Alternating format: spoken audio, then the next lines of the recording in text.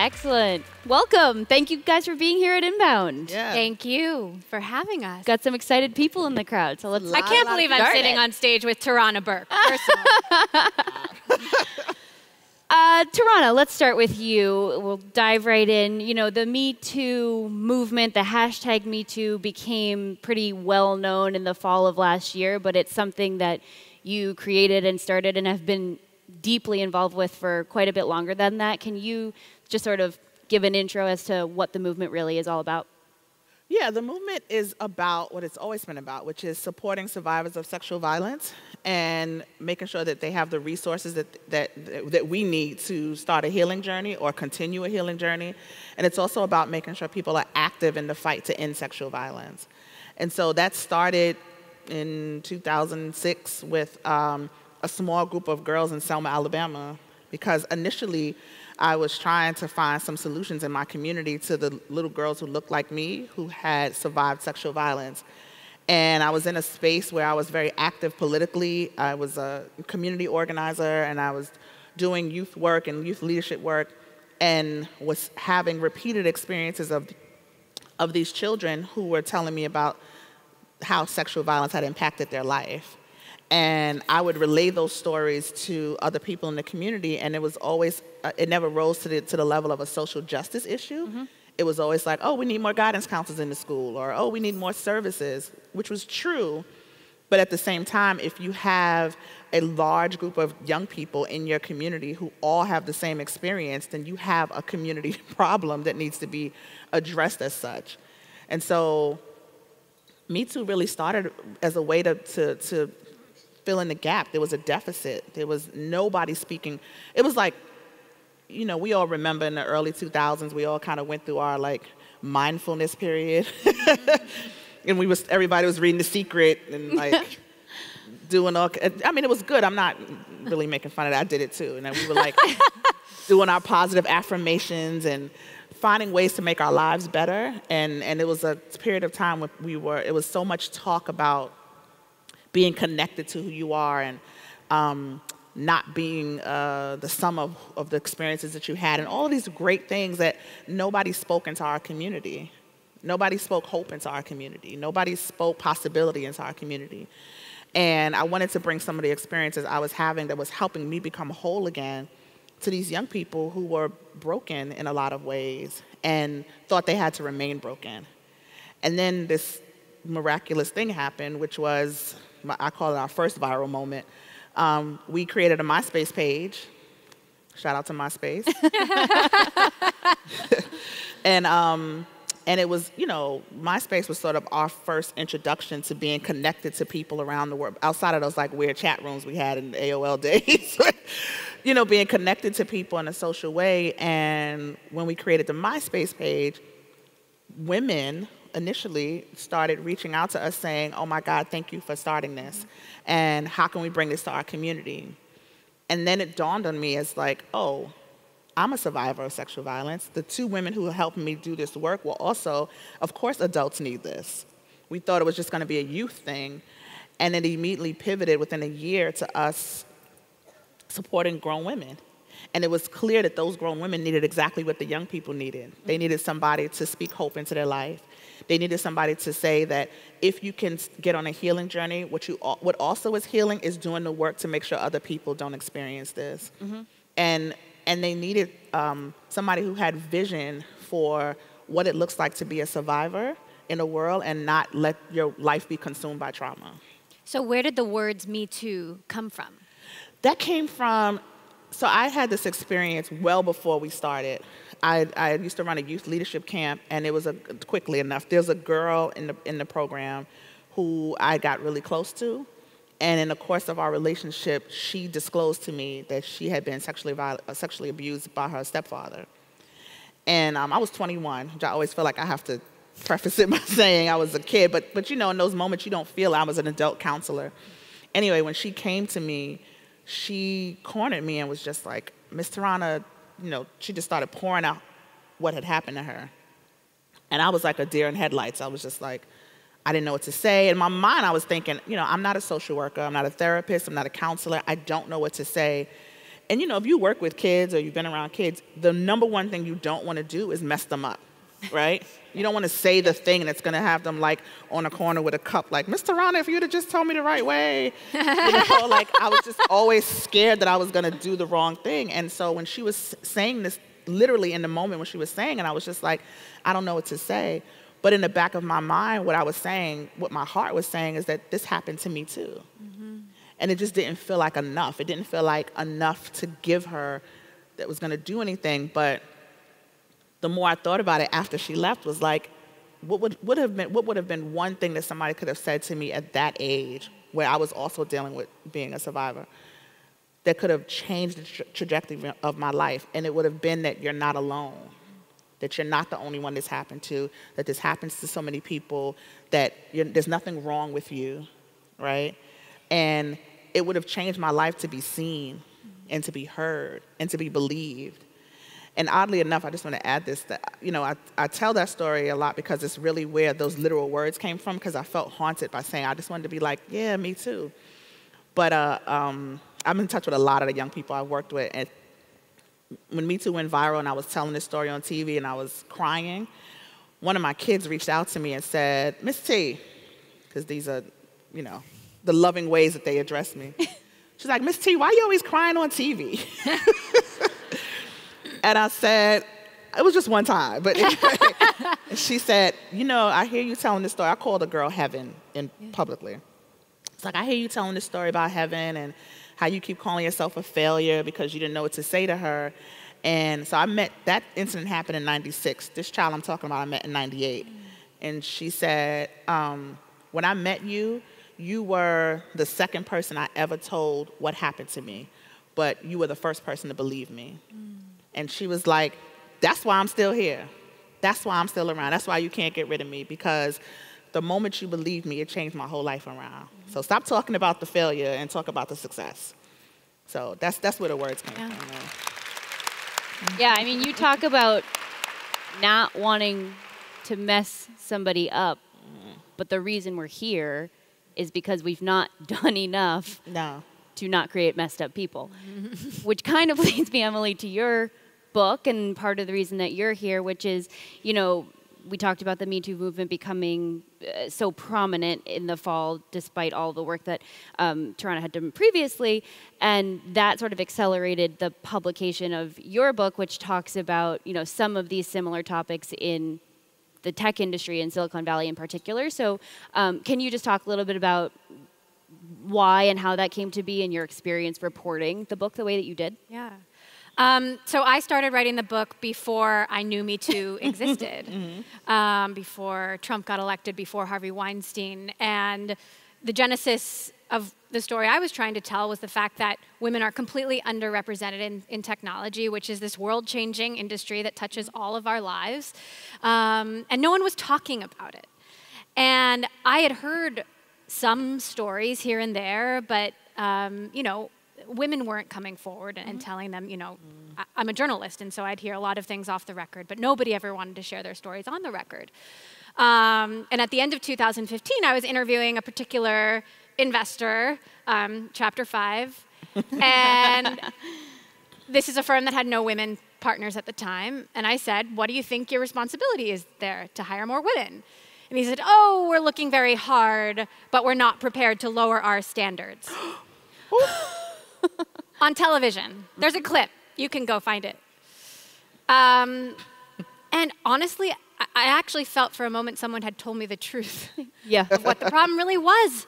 People, and many men, believe they have to lower their standards to hire talented women. And so for me, that was kind of the spark that lit the fire, that got me to write the book. And as I started talking to people, you know, I'm not used to interviewing people on camera, and so I was having all of these off-camera conversations and hearing these stories that just made my jaw fall on the floor, and I was like, how come nobody is talking about this? But the reporting of it was really, really difficult. There was no sort of structure, there was no sort of set way that you do this, and women just didn't come forward like that, and they certainly didn't attach their name to the stories.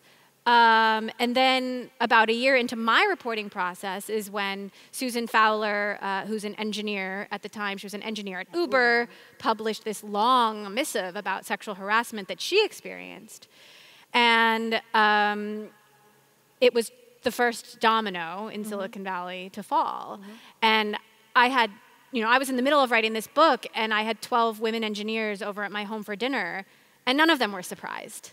They all had their stories. And what Susan did was give other women the courage to come forward and share those stories. And I think a lot of people actually don't know that there were women coming forward in Silicon Valley before Harvey Weinstein. There were several investors who were exposed in that summer. And then you had Harvey Weinstein, and the Me Too movement just took off. And my editor said to me, we need your book like tomorrow. And I've never written a book before, and I was just, no. I mean, how can I do that? But we really just kicked into overdrive, and it was like keeping up with, the train was just moving so fast. There was story after story after story after story. And I think they ran the manuscript to the printing press as soon as I gave it to them, because I said, but the story's happening now. They're like, but people want to read it now. And so we moved it up about 5 or 6 months. Wow. Yeah. Well done. A couple questions. I guess I would love both of your opinions on just sort of why now? Why did the Harvey Weinstein story really break the door open in the sense that it became such a flood of conversation? And then I'll follow up after that. I get this question all the time. I think that we've seen a momentum building, right? And I think it always bothers me when people say 2017 and 2018 is the year that women found their voices. And I'm like, we've been talking. Yeah. Women have had voices forever, right? It's actually, I think what happened in these last 2 years is that people have finally found a frequency that they can hear us. Yeah. Because there's been no shortage of women standing up. There's been no shortage of women coming forward. The difference is they weren't believed. They weren't investigated. It wasn't interrogated before. And so I think between the election and then the Women's March happening and all the momentum of that, there was a growing sense of power and possibility. I know I talk about possibility a lot, but possibility is so important. If the Weinstein story, breaking, or even if you go back to Gretchen Carlson, and then the Uber story, and then there was a series of stories that broke and they didn't get treated like the Cosby story, right? Remember, the Cosby story got a wave of pushback from all different directions, even though there were 60 women. So these stories were coming up, and there was a building momentum, and I think as women in particular, of course it was more than just women, saw that, oh, wait a minute, this person wasn't excoriated for coming out with this story. More people came out, and more people came out. And then the Weinstein story coming out in 2 major legacy publications back to back with credible people from Hollywood. I get asked a lot about, do I get upset about the white women in Hollywood? I'm not mad at that, because nobody was going to listen to a 44-year-old black woman from the Bronx screaming about sexual violence. I have evidence. They have not listened, right? But what happened is that because you had A-list actresses, and we are so invested in the lives of celebrity, right? We want to know what they're wearing, what they're dressing, who they're marrying, who they're cheating with. We want to know everything about their lives. These stories came forward, and it was salacious on the one hand, it was intriguing on the other hand, and it was familiar. And I think that's what opened the floodgates of people being okay, this is a moment. And sometimes you just don't know. You don't know the place or the time. And so Me Too going viral was really, I think, people trying to find an entry point to saying, I recognize this behavior. I've recognized it all along, and now I have a way to express it. Yeah. I think the Weinstein story, too, in particular, was the egregiousness of the cover-up, the enablers, the ignoring, the denying, and the so many people that were involved in just not allowing this to be exposed. There have been so many incredible, brave journalists. Ronan Farrow is not here, but he is one of them. But there were many journalists who decided not to cover the Bill Cosby sexual assaults. And so I think, the media has a big role to play. I also think, politics aside, President Trump was elected just weeks after a tape leaked about him bragging about sexually assaulting women. Yes. And I think that was a bridge too far, too. I think women were furious, quite frankly, and many women voted for Donald Trump. This is not about who you voted for. Yes, it is. But that led to the... I'm sorry. Keep going. I'm a journalist. Yes, I forgot. I'm a journalist. I'm not. But go ahead, you're right. But women were furious and emboldened, and that's why you had women marching in the streets for the first time since the actual women's movement. Yeah. Why did it take so long? Yeah. And so I think it almost took that to get the floodgates open. That's what I mean. It was like a perfect storm. You had all of these things happening one behind another. I do think, though, that the tapes coming out and the election happening after that was it just felt like, you could feel it in the air. It was like a bridge too far. Like, really? We're going to let this happen as well? Right. This man is literally talking about how he commits sexual crimes and sexual violence, and we're just like, okay. But then again, this is the person who said he could shoot somebody in the middle of Fifth Avenue and still get elected, so. Well, and it's a perfect example of this is a problem that has not been solved. Correct. There are still no consequences for many, many people. And I have a pile of tips on my desk that, I'll never get through. I mean, the investors that I've been involved in exposing, those stories took months. You're talking about someone's life, someone's career. We don't take that lightly. I mean, Ronan Farrow's been working on a huge story for months. He's always working on a huge story. Like, it takes a really long time to expose one person, because and I've experienced with talking to these women, they have their stories, then they don't want to come forward because there's still risk involved. Yeah. And, in the one particular story that I did, there were 6 women involved, and, it was back and forth, texts, dinners, phone calls, having them talk to each other. And there were so many times where I was like, I'm never going to be able to do this story. Yep. Because it really depends on them finding the collective courage to do so. There's a couple common denominators. Like, there's, you've both talked about, like, oh, no one's talking about it. Yes, they really are. Like, that's just not true. Like, that's become very clear now. And I think the Me Too movement, but almost in particular the Me Too hashtag and the ability to do that on social media has created a very clear visual space that it's like, this is happening and this is happening everywhere. Yeah. So rather than sit here and just like belabor that point, like, what can we do about it? Let's talk a little bit about that, and like from both of your perspectives, is like what needs to be done now that it is obviously a problem, and that's pretty hard to fight back at, that the problem exists. How do we start making motion forward to correct some of that? All of that. So the challenge for me is that I think that it has been. People know that there's a problem, but I'm not sure that they're really actually identifying the problem. There's a spectrum of sexual violence, and the focus has been largely on sexual harassment in the workplace. And one of the things that I'm very much of the school of, call a thing a thing. And so, in the Harvey Weinstein case, to read those cases, story after story after story, and to come away with sexual harassment in the workplace is problematic to me. These are stories of sexual assault. These are stories of him in hotel rooms, kicking in people's apartment doors. We have to call it what it is. Because what I feel like has happened is that a lot of the attention and it should be on sexual harassment in the workplace, but it should also be on sexual harassment walking down your street. It should be on sexual harassment in churches and in schools. Sexual harassment creates the culture for sexual violence to happen. Yep. And so the challenge that I feel like we're faced with right now is that we have to really step back for a second. This is my personal take on it, but I'm really frustrated at the fact that what people are calling the Me Too movement is not actually a movement. Movements aren't built in the media. And what people are calling the Me Too movement is what the media created, right? There was a series of events that happened. You had Weinstein, you had the viral hashtag, you had the media going, oh my God, look at all the people saying Me Too, and then immediately pivot away and not talk about those people.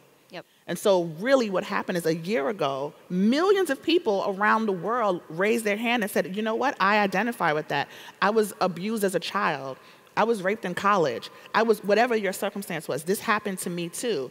And the volume of people that said that elevated this to an international issue and yet we still just talk about one piece of it. And so those of us who do this work are left to support the survivors and try to figure out what they need. And so at this point, really what people are doing are trading on the labor of people who survive sexual violence. It's labor to come forward and say that this thing happened to you. It took labor for people to even write a hashtag. And that's being ignored. It's largely being ignored. You don't see stories in the media about everyday people who are dealing with the variety of sexual violence. So what has to happen, number one, is that we have to shift the narrative. We have to shift the narrative away from this is a movement about who's going to be next, who's going to get Me Too'd, and who's the Me Too movement going to... That's nonsense, and it's so distracting and it's so damaging.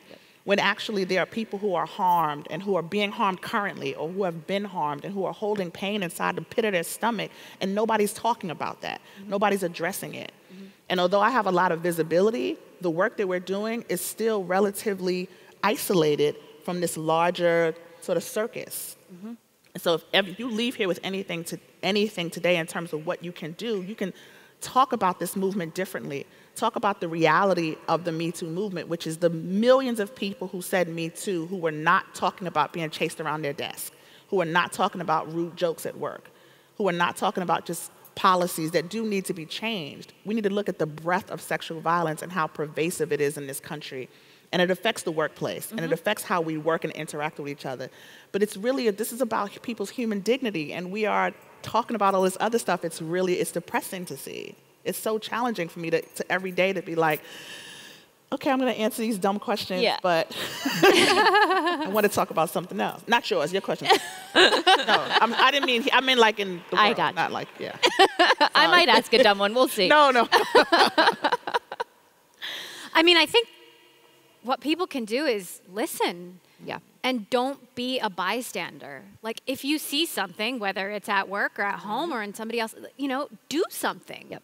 So many people, we all know this is a problem now. Ignorance at this point can only be willful. But so many people think that they are not part of the problem. And I think there really has to be kind of a reckoning there. I mean, we all have bias. Yeah. We all have our own life perspective. And we all, misogyny, patriarchy, women and men both suffer under that. Women and men are both, I get as many complaints from women about how the Me Too movement is unfair as I do from men.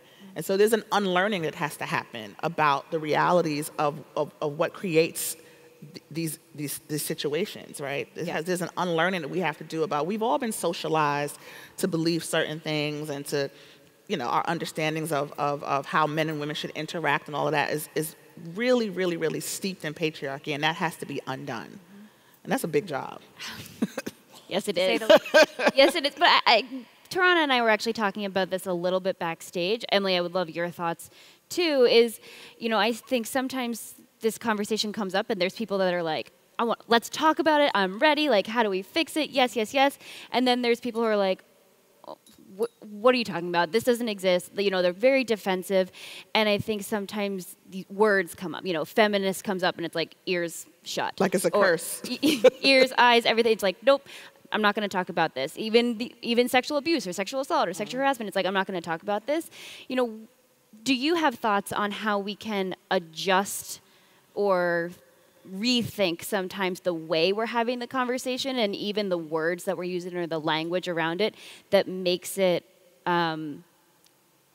more open and welcoming to people to be a part of, for them to listen and be open to the idea of having the conversation? So who's a feminist? I mean, this is like not a bad word, okay? I mean, I do think we need to create safe spaces where people can talk about this. And sometimes it's hard to talk about without saying something that makes someone feel a little uncomfortable. And I think we need to be a little flexible as we're trying to find the language both of us. With which we can have these conversations. But I actually think the discomfort is a good thing. I mean, all of this has been bottled up for centuries, for a very, very long time. And in my view, and I'm optimistic about this because I don't think I could keep doing this if I wasn't, but we're going to come out of this in a better place. But in the meantime, it's going to feel a little bit uncomfortable. It has to. It's uncomfortable for everybody. One of the things we were talking about backstage is that over the years, have figured out how to be strategic about having these conversations. Yeah. I think you really have to go into them with strategy. And so one of the things I do, is particularly when I talk to men, is instead of talking about sexual violence and the spectrum of sexual violence and patriarchy and privilege, and I talk about dignity, right? And when you're talking about harassment or assault or abuse, I talk about dignity, I talk about humanity. Because really what it is, take away the sexual part of it, it's about power and overpowering people, and it's about chipping away at somebody's humanity, dehumanizing them. It's about diminishing their dignity. Nobody wants that. Nobody of any gender, however you identify, wants to feel less human, wants to have somebody else make them take away from their humanity. And nobody wants to have their dignity, chipped away at. And so if you can hone in on that and understand that what happens, and it is about conversations. I think we do have to have open conversations where men listen and women listen. I think men have to hear the reality of holding the weight of being a woman. I had a session one time with young people, teenagers in high school, where the girls described in detail what it was like coming to school and the decisions they make, starting with getting dressed in the morning. What day is it today? Oh, this is the day that we have gym, and so all the boys are going to be lined up down at the locker room. I better not wear this. Oh, should I go this way down the hall or that way down the hall? Because this is what, and I made them listen to what the girls, all the different decisions, and even the girls themselves had to pull out from them, like, talk about what decision you made when you turn that corner. What decision are you making when you go home from school? Should you ride this bus? Should you go this way? Women have to think of make all these decisions about our protection in the course of a day that men never think about. And why would they, right? That's not their life. So sometimes they have to hear that. Conversely, I think women have to hear the fear that men have. Men don't have space to be fearful. They don't have space to express vulnerability. They don't have space to be like, I don't know what the fuck I'm doing. I'm just out here, and I'm hoping that I kind of want to touch a titty, but I feel like if I do that, like it's crude, and I'm sorry to be. I hope that there's no children in here anyway, right? Hope y'all bring your children. But I mean, I think we get frustrated because we hear that kind of thing, and we're like, oh my God, you Neanderthal, you dummy, you that. And it's like, no, let them get it out. Let them get it out. Sometimes they have to hear themselves say this nonsense, right, out loud, and be like, oh yeah, that does sound kind of crazy. Like and when I talk to, like, in the terms of companies, in terms about, like, I didn't want to do anything around HR or talk to any corporate people when I first started. I was like, I'm an activist. This is not my world. And then I got convinced to do this conference with a bunch of HR professionals, and I listened to them talk about the ways that they're approaching things after the Me Too movement. And I was like, I have a question. And my question was, you all are thinking about how you change policies now that Me Too has gone viral. You're trying to think about how you shift culture inside. And I'm like, has anybody thought about how you bring people in the company? Like, what about your company and the way it's set up makes people feel comfortable to come in and behave this way? So you got to start at the root. You got to start at where what's the culture that exists there? And I think, I'm probably way off the topic now, but I think that's the same thing about the way we interact with each other. We got to start at the root causes of these things, how we're raising our boys and how we're raising our girls and how we talk about interactions and social, all of this kind of stuff. You got to kind of chip away at it, but it's going to take time. You have to be comfortable with being uncomfortable. You have to get into the nuances. You got to really, like, I have a friend, excuse me for cursing again, who always says, you got to fuck with the grays. And it's one of my favorite things that he says, because the gray area is where most of us live. Yeah.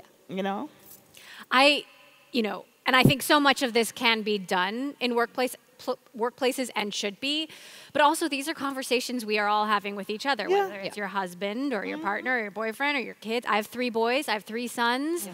I think their lives will be better if we can figure this out, if we all live in a more equal world. But I've had, when I first heard the stories of now men are scared They don't want Right. to be working alone with women or traveling with women. And I'm just, and I was so angry. Right. And I just kind of had to like let that go because, you know, there are a lot of good guys. I mean, my husband even said to me, you know, I don't know, sometimes I don't know, like, can I give this person a hug? Can I say they look nice? Is that okay? It's so, I get it. I get the fear. I try to get it at least. But also, I'm always like, what were you doing in September of 2017?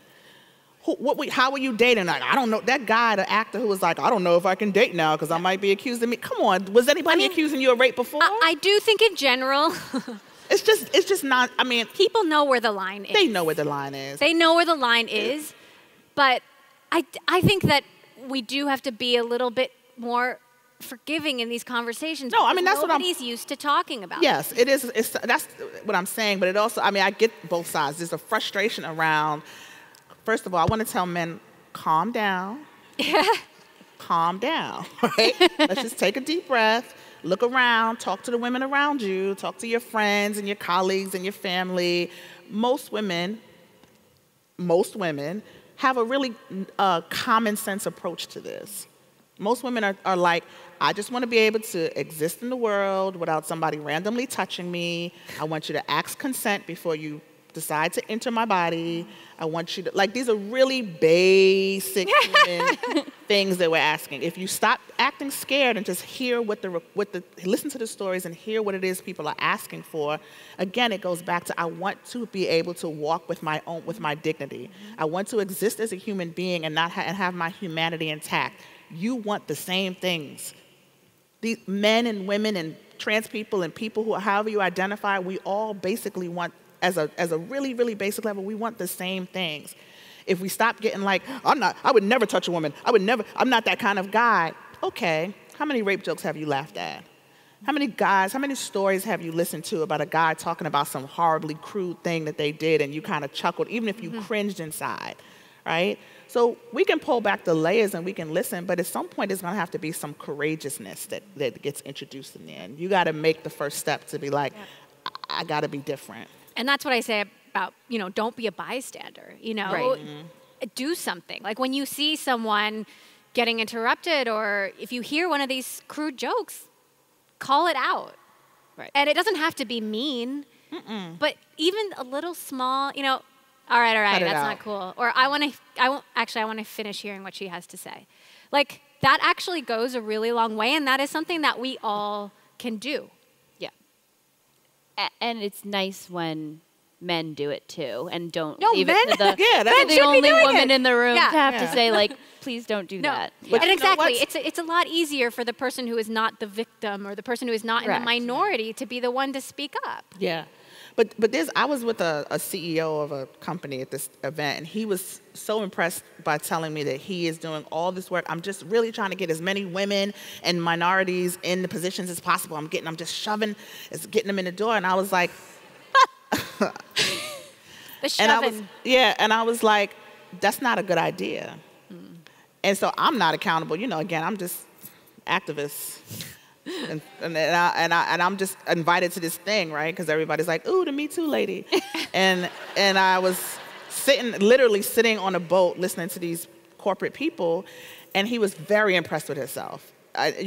We're cool now because we had to have this conversation. And he said, he was like, what do you mean?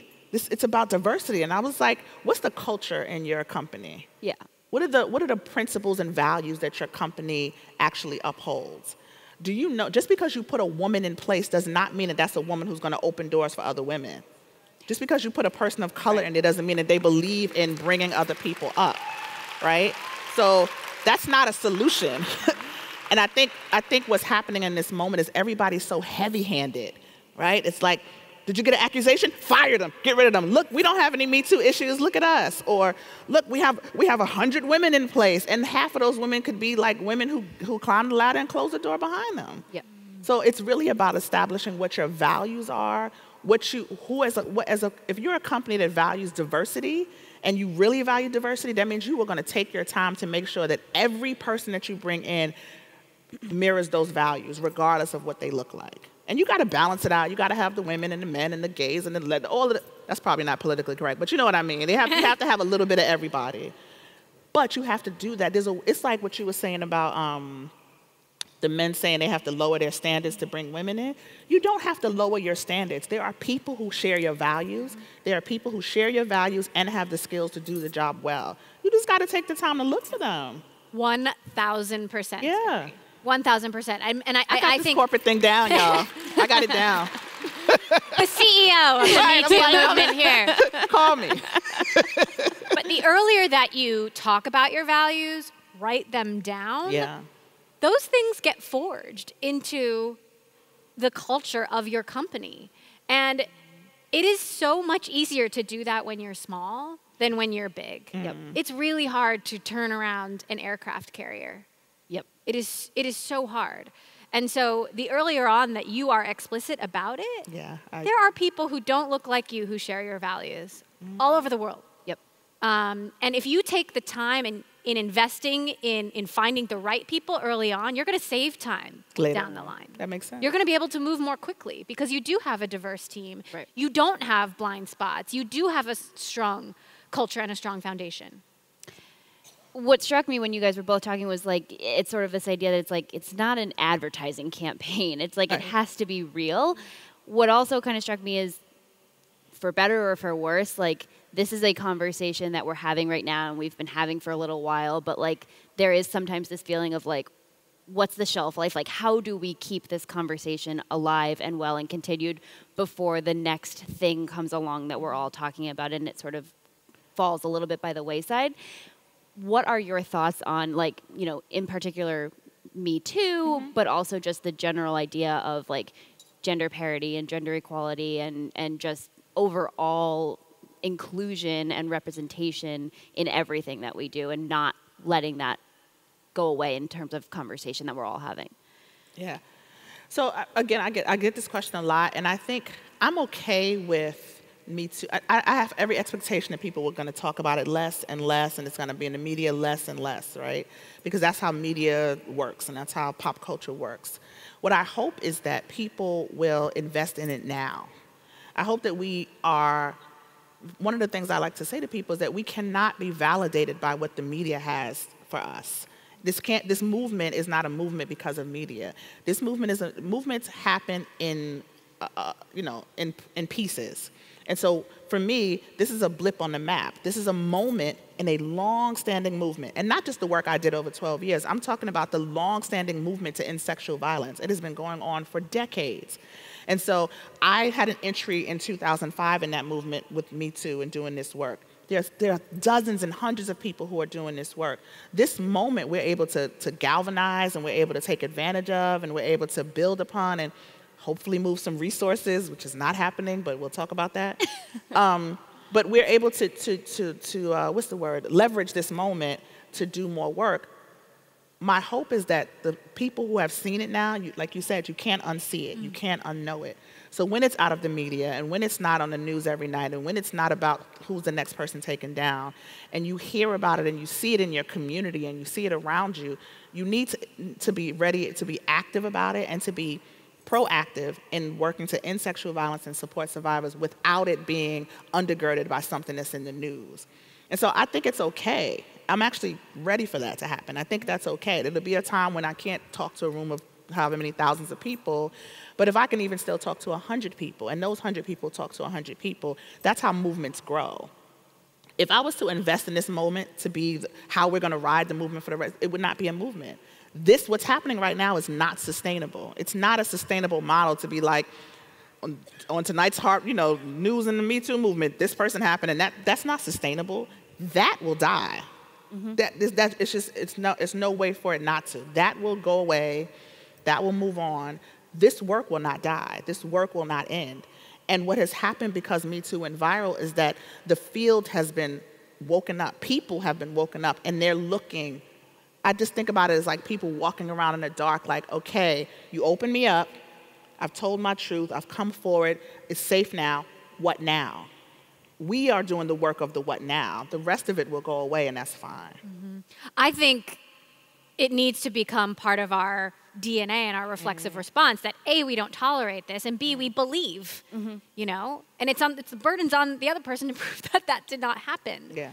But at the same time, and my focus is the workplace, I don't think culture is fundamentally going to change until numbers change. Until what and change? Numbers change. And so, like, if you have 10 men around a dinner table, the conversation is a certain way. You hear more of those crude jokes. You add in one woman, and it changes a little, maybe. But if it's half and half, it's a completely different conversation.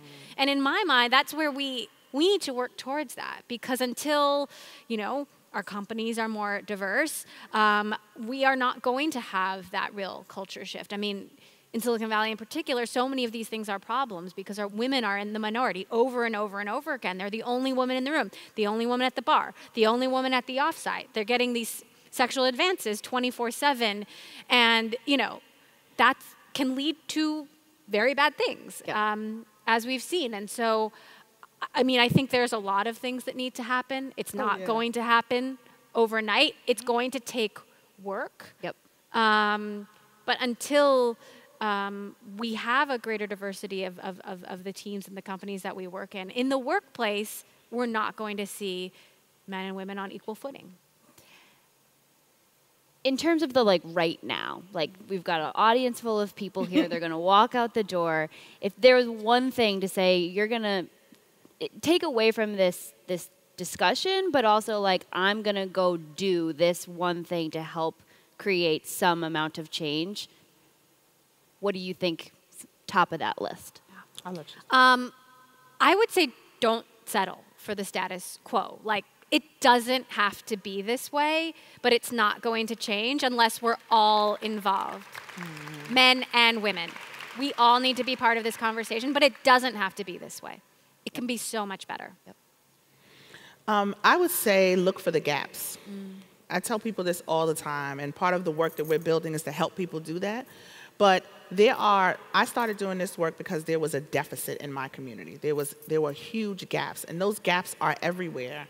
There's no one organization, there's no silver bullet, there's no one person that's gonna be able to tie this all up. But look around you, everybody does have a role, everybody can play a part. Even if you work at a company, how many of you know the sexual harassment policy of your company? When's the last time you read it all the way through?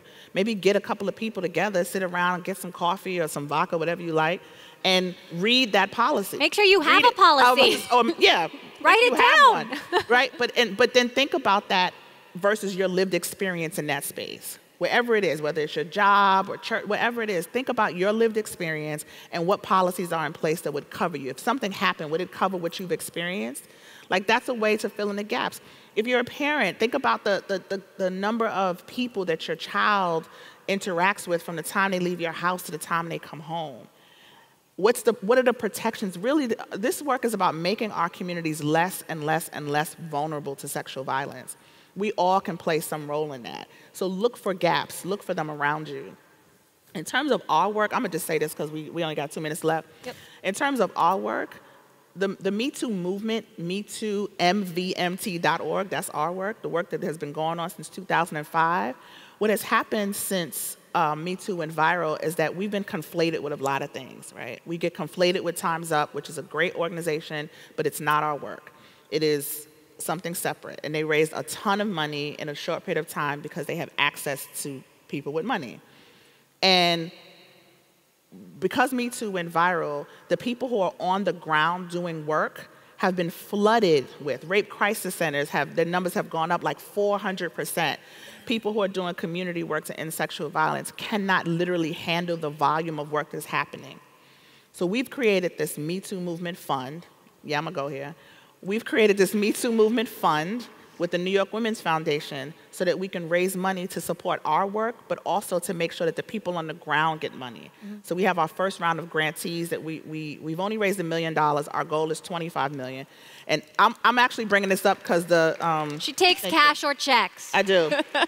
What's his name who was out here? Scott Harrison. Scott Harrison was out here, and I was backstage listening to him, and he talked about how somebody called him up and gave him $1 million, and I was like,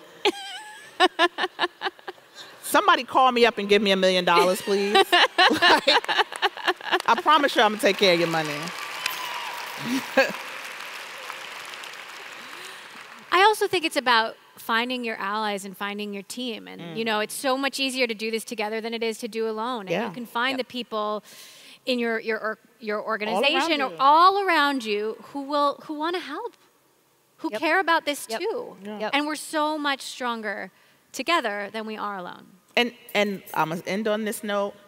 In terms of the Me Too movement, when you leave here, when you hear somebody say, oh, that's not about me, oh, that's not for us, oh, that's a witch hunt, I need you to say, that's not true. That's not true. I need you to tell them, think about the millions of people. Do you know that 12 million people engaged with the Me Too hashtag in 24 hours on Facebook? In the first 24 hours, 12 million people around the world. And if it had been anything else, if 12 million people said, if we woke up tomorrow and 12 million people caught some communicable disease, and it was like outbreak, like the movie, and you know, it was everywhere, the whole world would stop, and everybody, our focus would be on how did this happen, how do we stop it, and how do we make sure it doesn't happen again? And we have millions of people who raised their hand last year to say Me Too, and their hands are still raised. Because nobody's paying attention to them. We have a pandemic of sexual violence in this world, from sexual harassment to murder. It is really that bad and that dramatic.